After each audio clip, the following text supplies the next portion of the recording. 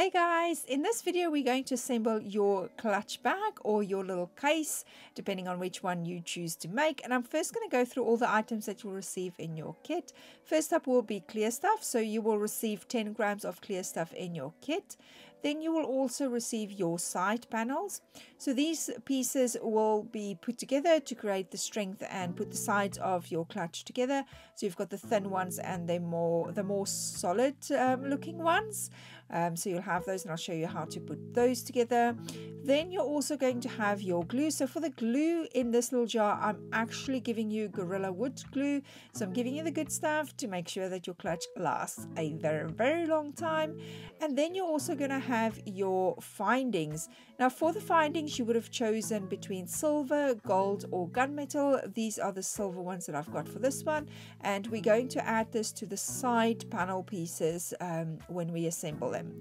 Then you're also going to have your design piece. For this clutch, I'm going to do the initial one. So this is initial with some florals, but it depends which ones you've chosen. And you're also going to have your shimmer watercolor paint palette, depending on which palette color you've chosen.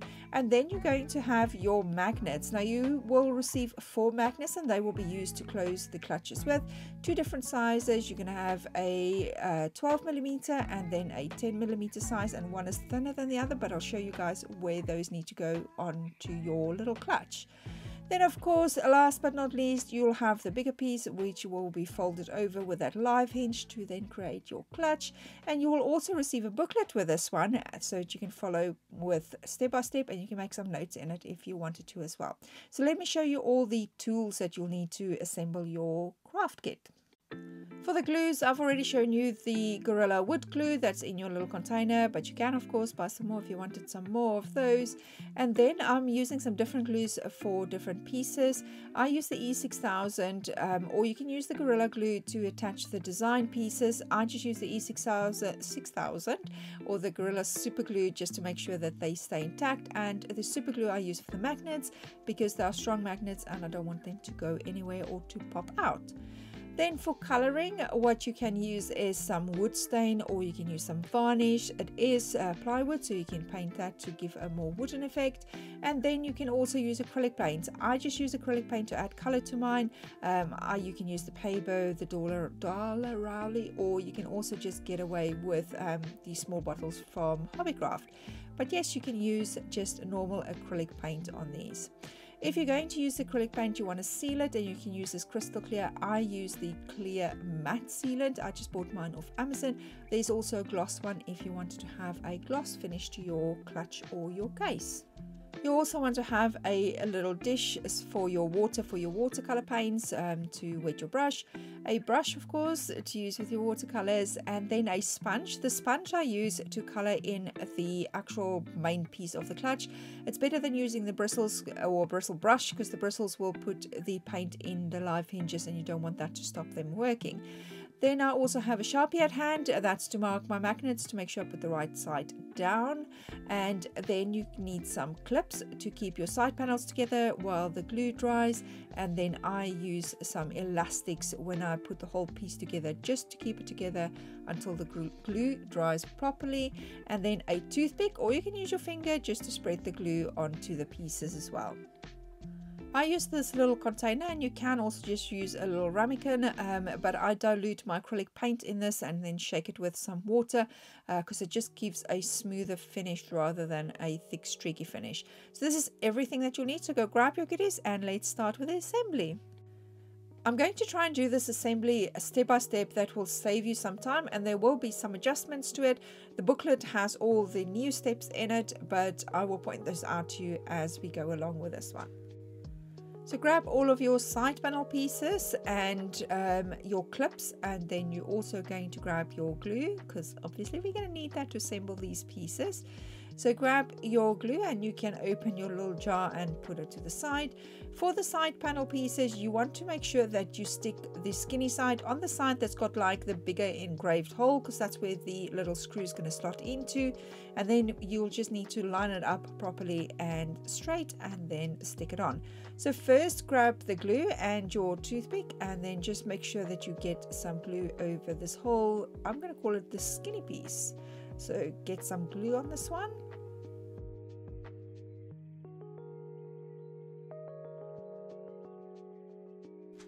Once you have enough glue on, we're going to assemble two of the pieces together. So pick up your bigger panel piece, that was the right one, and this one is not the right one.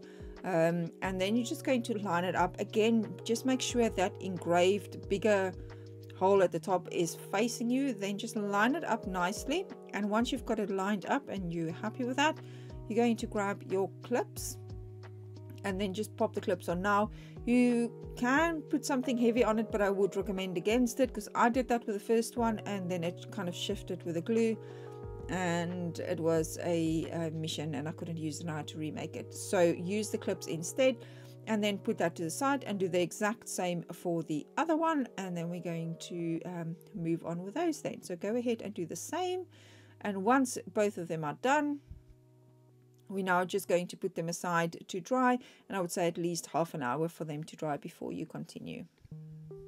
Now you can go ahead and grab your big panel. Now you can leave this big panel just this raw color if you wanted to. It does look nice and I have no problem with that, or you can just go ahead and color it. So this one is the one that I've used varnish on, so you can use any color of varnish or wood stain on it, and this one is just plain black acrylic paint that I've added to this one. And then you just need to make sure that you don't get the paint in those grooves so that the live hinges still work. So first we're going to paint this one. I'm going to use the black acrylic paints, and like I showed you guys earlier, I just use this little jar and I add some paint into it. You can see I've literally used this little jar for 3 years now already with black paint back in the day when I did the key rings. So I'm just going to add some paint and make a mess, of course, because you know that's what us crafters do. Let me just give it a good old shake and then try again and get some paint in there. So I'm just going to add enough in. It doesn't really take a lot of paint to cover the whole piece, and I'm just adding literally just some tap water in there. I'm going to pop the lid back on again, and then I'm just going to shake it until that is mixed well. You can, of course, like I said, do it in a little jar as well if you wanted to. Once that is done, I'm just going to put something underneath the piece so that I don't paint my background, because I know I'm going to make a mess. And I'm using the sponge, and I'm literally just going to dip the brush into the sponge into the paint and then brush that on. Now make sure that you don't put too much paint on the hinges, because you want those live hinges to still work. So go ahead and paint the whole piece, and then I will be back. Now that the whole piece is painted, we obviously need to wait for this one to dry. So I'm just going to put that to one side so that can dry, and then we'll move on with the next piece. So now you're going to use the side panels, and we're going to paint those. They would have been lying to the side for about half an hour before I actually take those clips off. So if you are a lot quicker than me, then just leave them for a little bit longer, for at least half an hour. You can remove the clips of these, and then we are going to paint them with a black paint as well. You can go on the top edges, actually grab some paint D, and then you can paint. So just go on the edges and then on the inside, and just make sure that you get it in all the nooks and crannies. You can go ahead and paint both of those pieces with your color. Now that those are painted, we're obviously going to need to leave those to dry as well. So I've done the one side, and then I'll paint the other side and let them dry. I'm going to go back to my bigger piece now again, and I'm going to do the same as what I've done before, and I'm just going to paint the other side black as well, because I want both the inside and the outside to be the same color. You can of course do it whichever way you want to. You can make it two different colors if you wanted to. Now before I put this one to side to dry, I'm actually going to drop the magnets in on it, and I really should have done it for the other side first, but if you follow the steps in the booklet, you will yeah, be careful, because they do snap. They are really strong magnets. I wanted to make sure you guys have the good ones.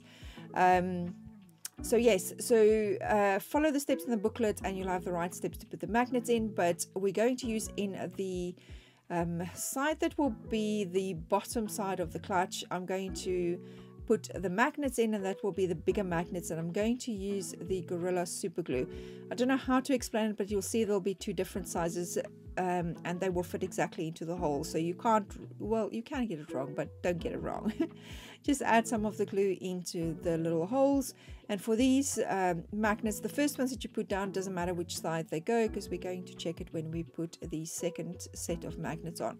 So just drop them into that Gorilla Gel and the super glue gel stuff, and then just press them in to make sure that they fit nicely. And then you can put the whole lot to one side so the glue can dry properly, because you don't want those magnets to snap out. And while that dries, we're going to get some painting done. Now, in your craft kit, you would have been able to select which designs you wanted. You would have either selected the initial with the floral, or you can have the little tools one. So I've got small tools that I use, and I made a case for that. I made a case for my glasses, and I made this cute little design for my glasses case. You can also use one for makeup. So this is a little compact makeup thingy with some flowers, and you can also use it as a little pencil case. And that one is for pencil case. But those are the different designs. But for this one, we're going to go ahead and do the floral design. Now you're going to grab your paint palette, and it just depends on which palette you've chosen. We've got the floral one that is available for the kit, or we've got the metal one, or you might have some of my other paint palettes, and you can use any of the watercolor shimmer paints, or you can use other paints if you wanted to, but we're going to use my shimmer paints for this one. Now this is my palette. It's obviously very well used, and I'm just going to use that same colors but on my palette. Now to activate your paint, all that you want to do is just use your paintbrush and just drop some paint, some paint on the water, some water on the paint, and that will just kind of dissolve and soften the paint. Now I would suggest leaving it for about a minute before you start swirling your brush in it, and when you've left it to the side, you can take your brush and swirl it around in it. Now when you paint it on, you want to have a nice cover, so you don't really want to see the wood grain. You want to make sure that it's a nice and solid color, so just mix it around until you find that the color is nice and solid, and then you can go ahead and paint all the pieces that you want to do in that specific color. I normally do them by color so that I don't have to re-wet the paint again. Then once that is done, you can go ahead and do all the different pieces. So you can do the leaves and then the little berry pieces as well, and then you can also do some shading. So I just zoomed in on this piece for you to show you that I'm just dropping in some darker color paint into the places where I want to add some shading. Then I'm going to rinse off my brush first before I actually try and blend those in, because I don't want to drag more paint around and then it just becomes a dark blob. And I just wiped it off on my arm there just to make sure that I don't have too much water on it either. And then you can see I just lightly touch it and it kind of blends in nicely. And there you go, there's the whole piece done, and I've done the centerpiece with the D in, I've done in the white paint. Now we can go ahead and put the whole clutch together. So grab all of your pieces and then your elastics and then also your findings, and we'll do these all in one step. And of course your glue, don't forget the glue, guys. Right, so we're going to attach the findings first. So just drop the screw in the little larger hole side of the side panels and then screw the finding onto the other side. Now you won't need any tools to do this. It is easy enough just to hold that screw in place with your finger and then just turn around the finding piece and tighten that onto the side, and then you can straighten it so it's nice and straight. So go ahead then and do the other side with this as well. Now that your findings are attached, we're going to put the whole thing together. So first of all, we need to glue one of the sides. So we're going to do one edge and then we'll let that dry and then we'll do the other side. If you follow the steps in the booklet, you will see that you need to put all 4 magnets in at the same time. Put all 4 magnets in before you get to this stage. It will really help. Now you need to just make sure that you put the piece down with the magnets facing the boss. So the bigger magnets needs to face your workspace and the rounder edges needs to be at the top of the piece. Hope that makes sense. Just make sure that you lie down the way that I've put it down in this video.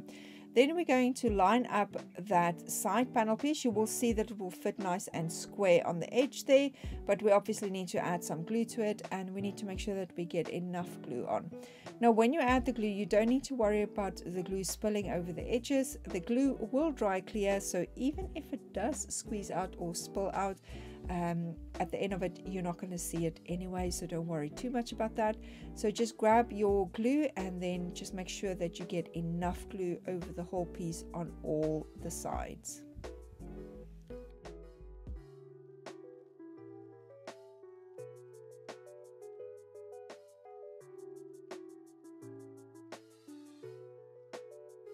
And now this is where everything starts to take proper shape. Now that your glue is on the side piece, you can close the glue so it doesn't dry, and then we're going to attach the pieces together. Now keep your elastics at hand because you're going to put those over the edge to make sure it stays in place until it's dried. Grab your piece and lift up your panel piece. So you want to grab the bottom corner, move it around, and then you want to fit it nicely onto the edge into that straight side. Make sure that you get it nice and level so it's not wonky. Take your time here. The glue doesn't dry immediately, which gives you some time to just space it properly, as you can see I'm doing over here. And I'm just squeezing it, making sure that it's nice and tight, and the glue goes in between those little live hinge pieces there. And then I'm going to close it. Now this is where the magnet would have held everything in place if I did all 4 magnets, but I didn't. Still go ahead and then just put an elastic around the edge.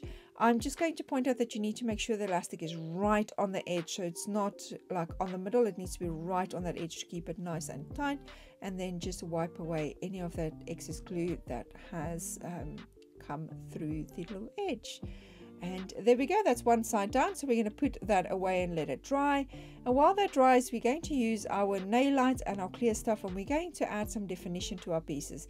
Now this light is honestly the best light that I have ever used, and I will continue to say that. This is not promoted or sponsored, and I will pop the link in the description of the video. It's also not an affiliate link, so go grab that one if you guys want to do it. It's inexpensive and it is a really good light. Right, sounds like an ad, but it's not an ad. I should get paid for that, but I don't. Anywho, going to grab my clear stuff, and I'm just using one of my bauble blanks, my acrylic blanks, because it's nice and just the right shape for me to hold on to while I do the clear stuff onto the piece. And I'm just going to pop a little bit of clear stuff onto that acrylic piece. So I'm going to use it basically as a little palette, and then I'm going to lift up my design piece and then use the toothpick to drop in some clear stuff on the piece. I always start with the smaller pieces first. You can go straight in with your clear stuff from the bottle on the bigger pieces. I just prefer to do the smaller pieces first, but each to their own. This is just the way that I'm doing it. If you do the flower petals one by one, it takes a little bit longer, but it creates a better, it gives it more definition. So if you run your fingers over them, they literally look like separate petals as well when you look at them. When it's in your hand, on the video you can never see it. I'm just going to nuke that for 10 seconds. So the 10 seconds won't actually cure it properly, but it will just nuke it for a little bit just to keep the clear stuff in place so that I can add some more onto that. So go ahead, go around your design and add some definition. Now this is the one that I've finished already, and you can see I've even done the white in the center and just making sure that that didn't run into the letter, and it's so freaking stunning, and it just gives that extra dimension. Now for the back here, time saver, and this is why I say watch the video first in full or read your booklet in full. You need to paint that actually right in the beginning already with all the other pieces. I didn't. You can, of course, if you get to this part and you need to paint it, just paint it. It just means that you need to wait for that paint to dry, which if you did it right in the beginning, you didn't have to wait at this stage. But there we go, that's what I did. So I'm just going to paint the back, and then I'm going to go back to the piece. It's now been about half an hour since I've left it to one side to dry. So one side is done, and then we're just going to add the other side as well. Now I'm going to paint this edge so that you can't see the wood there. It will just be nice and plain black once I've finished painting it. Next up is to add the other side, and you're basically going to follow the exact same process, guys. Grab your glue, grab your side panels, add some glue onto the side panels, and then we're just gonna place them place them in place. You know what I mean? Put them in the right place. So now that we've got the glue on the whole piece, we're going to slot it in again with that right edge to the one side, making sure that I do have it nice and level. You can move it around a bit still because the glue is still wetting. You see glue seeps out, but not to worry because it's going to dry clear anyway. But I'll wipe the excess away, just making sure that it's nice and flat and flush. And once I'm happy with that, I'm just going to add the elastic again right to the edge, not anywhere to the middle, right on the edge of this one to help strengthen and make sure the glue dries properly. And then I'll just wipe off the excess glue there, and I will paint that edge again as I'm done. Now it's been half an hour, and this is the beauty of video and being able to stop recording and then start recording. But it's at least been half an hour, and now my whole piece is together. It still will need to dry overnight, so don't make it and go out. It might fall apart. But all I'm going to do now is add in my magnets to the other sides. Like I said, it's better if you do this previously. And now the biggest tip I want to give you guys when you do your magnets, to make sure that you've got the right sides together, pop the magnets on the other side so you can see which side needs to go down, and then make a cross on top so that you know that's the side that needs to go down. This one here I put down the wrong way around, and the two magnets pushed apart, and it didn't actually close my clutch, and I had to remove it after the glue dried. So just make sure that you mark it. So if you put it on top and then mark the top and with an X with your Sharpie, and then just put that X needs to go into the wood, then you'll be fine and you won't have the mistake that I've made. I'm just going to put mine to the side now so that the glue can dry with the magnets, and voila, power of video again. They are all dried and my clutch is now nicely assembled. All that's left to do now is to add the beautifulness. So you can use that E6000, the Gorilla Super Glue, or just the wood glue to add the pieces on. I'm just using a piece of white tack on this one because I want to show you guys the different designs. But there you go. So you add that to the front, and then depending on what you want to do with the sides, for this one I had the gold shoulder strap for this one. So I'm just going to clip that onto the edges. And you can buy these off Amazon. It's nothing special really. They are dime a dozen on Amazon because there's so many different options. I didn't want to include one with the craft kit. I thought I'll leave that to you guys so you can go choose your own ones.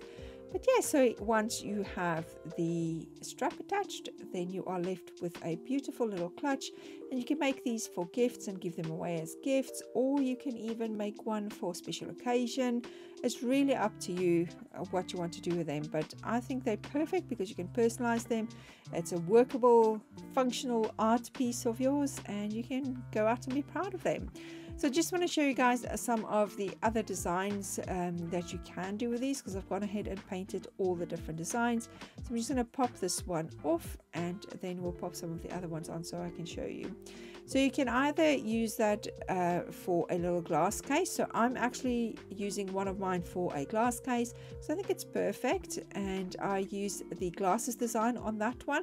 I actually don't have the shoulder straps on that one for myself. I've just removed the shoulder straps, and on the one side I didn't put a fitting in, the finding in, sorry, I should say, and I just left it in on the other side.